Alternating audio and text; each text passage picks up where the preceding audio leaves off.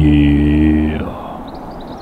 Okay, you don't actually need shot tracers for all of these shots because you can see the flight. So a lot of these dinky drivers are hitting the back nine. There are a few shot tracers where Ollie doesn't film it, but most of them aren't. Right, so this is 230 yards I've got here into this par 3. And this is obviously 6-iron, as hard as I can hit it, slightly downwind. And this is why, like, in some of the videos where I say I'm just hitting little ones, that's because, like, when I hit it hard and full, I sound like a bit of a knob there, don't I? But that's like the yardage is if I go like all out at one. But anyway, this finished like pin high just right of the green. Had a lie that was set up and expecting it to be quite soft, and then got a bit bouncy underneath, so not a very good wedge shot. Well, obviously it's crap, isn't it? I mean, to be pin high, at least give yourself a putt for birdie. Technically I'm putting, but yeah, just a bit of work to do for birdie there. Yeah, let me know in the comments if you've done this before. I used to do this a lot, and it's always good fun. So we've got 450 yard par 4. This is literally D height, as Leon would say, with the expletive. Left myself 150 yards into this hole. 150 to the middle. This is 160 to the flag. Windows across from the left. So I'm just trying to hit a little drawy, holdy 6-iron up there against it. Obviously this is like a 9-iron really, a little 8-iron or a 9-iron, and hit a little 6-iron in there, just got a bit through. This was sat with a tuft behind it on a downslope. So I was pretty happy with that, to be fair, because it's very quick down there. Give myself a good chance for par. I will say again, the scoring is not great, but as in like doing this challenge through 9 holes at Bovey here, but there are a few like cool shots, so it's worth watching for that. And this is what this is about really. This is 190. This is what this is about, is just getting out there, just challenge yourself to hit different shots, and I think it's just enjoyable. Like I'm getting, I don't think that comes out. Let's just talk about this lie. I'll give it a go.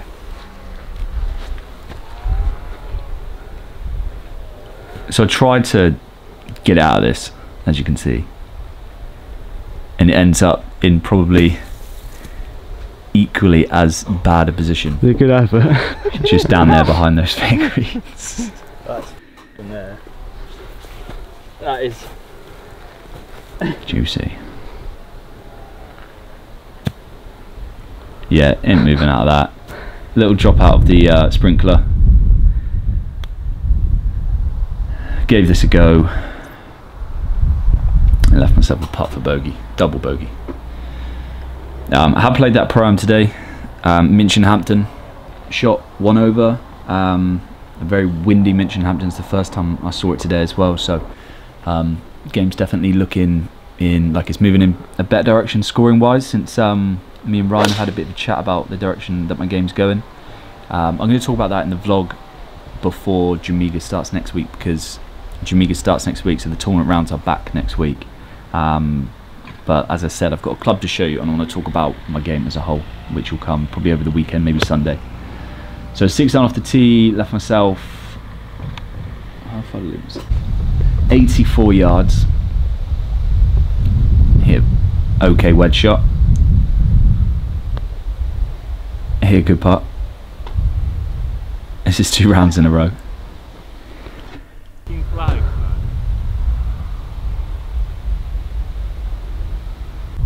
So this is 280, 277. So I'm just trying to hit low driver. Look at the rough before the tee.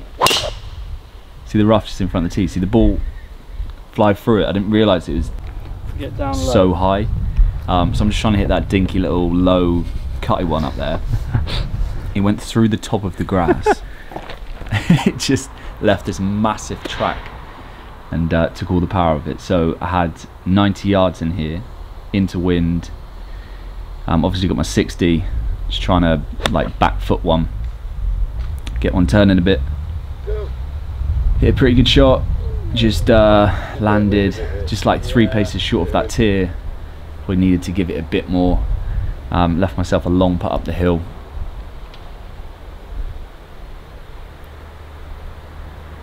This is all of, I don't know, like 30. Yeah, it's all of 30 foot. Not the best pace control. Yeah, as well, let me know if you're looking forward to tournament rounds. I've literally got 5 Jamigas to finish the season before I hopefully go to South Africa, and then I'm hoping to get tournament rounds filmed like every single week on the IGT tour out there. So if you're looking forward to those, let me know in the comments. So this is a par 4 dogleg left 390. Obviously 6-iron off the tee. Just getting one down there, little hold up one. Struck nice. And I left myself 150. Now this is like downwind off the right, so this is happened to be a baby 6-iron up onto this tiered green, and it's landed. Yeah, it's landed on the top. You got to land that, if you're hitting that, you got to land that probably about 5 paces short, and you might have a chance to keep that on the green because they are pretty firm at the moment. This is one of those lies that, this is funny actually. So this is like tufty into. I'm just trying to get a feel for how it's playing. So this is like high hands, toe in the ground, play it back, and just really didn't commit to this. Ryan come out and actually watched me play the last few holes from here. It's so funny. So I hit this chip, obviously badly, just didn't come out. And then I was like, Ryan, how did you play this? And he was like, yeah, exactly the same, mate, just like a bit further back in my stance. And he just held it, just like rolled it in. And I was like, okay, yeah, cheers, mate. But anyway, knocked it down there. As I said, the score isn't right, that good. Knocked it in. So this is, it's got the scorecard here, 3-3-1. Quite tight up the top, so I have to really hit like a fade into this fairway to hold it up. Hit a nice shot here, just low cut over the stone, and left myself about 45 yards, maybe 50. Just trying to play like a low hands back, nice little high lofty one. And I definitely did not have that shot like even 6 months ago. Like, that could have been a hand bomb, one of Flower's 9-yip windows. But it's looking pretty good now. Made a birdie putt. This is 369, so it's either hit driver over the tree, but I've just fancied like hooking a 6-iron around there, seeing how far I could get this down into the wind. This started to be like 30 yards right, and then hook back into play. Had 150 downhill. This is 145 with the elevation into wind. This is like a little hold off cut, and this is actually really nice. Oh, I don't know why I'm making noise. There he is. So aim this outside the edge, and it moved a fair bit, maybe aimed a bit further outside the edge there to be fair. But putt for par, and then we've got 18, which is, what is it off the backs? 433 yards. So there's no room for driver. So I'm just trying to hit 6-iron as hard as I can down here to see what yardage I can leave myself. So I've hit that really hard. That's probably swinging about 107, 108 mile an hour, I'd say. And I hit that about 240. So I left myself 190. So the pin is, like in fact, let's listen to the chat. The green, like the left one. The left one, that's the middle of the green. So yeah, the only shot you can actually get moving into this when it is down off the right is like trying to hit a soft high draw of a 6-iron. And that's what Ryan was saying. And Ryan was like, "This is the shot. I don't know if you want to try and play it." And I was like, "Let's just do it."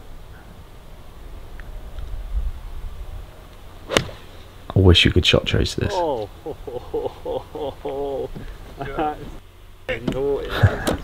yeah, that was nice. So it landed sort of back of the green, and little roll down there, and then the putt for par. Playing St. Million tomorrow, so a course vlog coming with Tyler. who's a really good player. St. Mellion's going to be brutal. We're going to just go head to head, get it filmed, so we can just concentrate on the game, and I'm going to commentate like this. That's going to be coming soon, and then yeah, the club delivery, and then we have Jamaica. Nice and firm.